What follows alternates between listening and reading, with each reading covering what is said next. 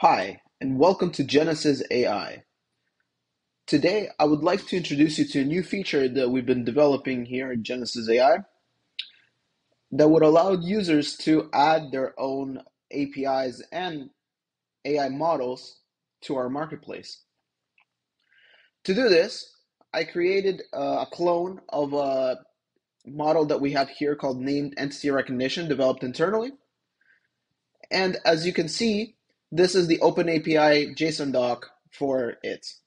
It has some descriptions, it has some endpoints, it has some inputs, and it has some sample outputs that we're going to use in our example today. So how do we add this to our marketplace? First, you log into your Genesis AI account and you go to My APIs. Hit on Add New API and you will be presented with a form that is going to need to be filled out in order to create your API. Let's walk through these fields.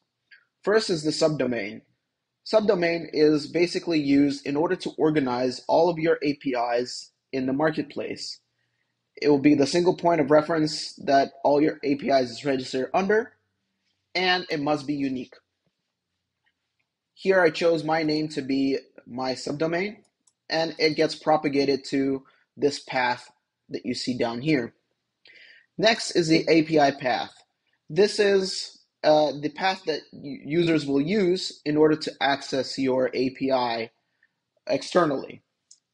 It must be also unique to your subdomain, i.e. you can't have same API path under your user.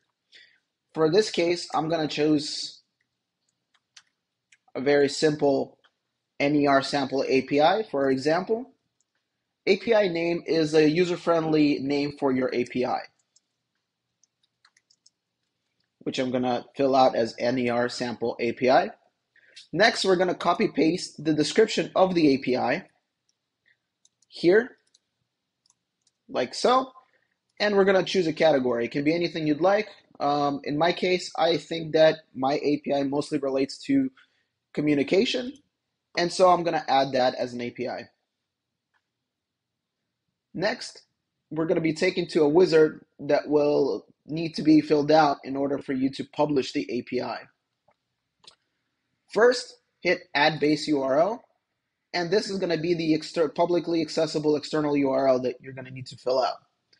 Hit Add Base URL, and for my sample, I'm going to choose somecustomdomain.com, which is very unique to what I'm doing right now. Hit Save. If your API or your authentication mechanism requires you to add some kind of product key, API key, or any kind of custom headers, this will be the place where you add those out. You can add the descriptions as well. Next, we have the endpoints. My sample has two endpoints. It has entities by type, and it has entities. I'm going to add those two to my API. So I create a REST endpoint, call it entities. I will go ahead and add the description for the set entities here. The method is going to be post. The first endpoint is called entities. I'll hit save. This creates my first endpoint. I'm going to go ahead and quickly do that for the second endpoint. It's called entities by type. I'm going to take the description,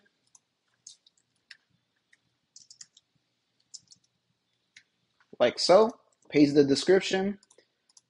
It's going to be a post, like this. Hit save.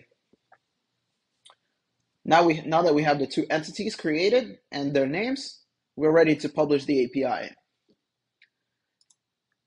By default, it's going to get published as version 1.0.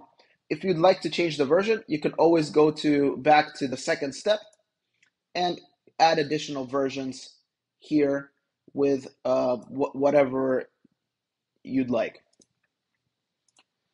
Hit publish, and now your API has been published right here. As you can see, it's missing the about, the pricing, the install and run sections, In order for users to be able to use your API, you're going to need to create the pricing for the API. It could be a combination of sample or free pricing, or a combination of paid pricing and free pricing. We'll cover that in the other videos on our channel. Thanks for joining me, and see you soon.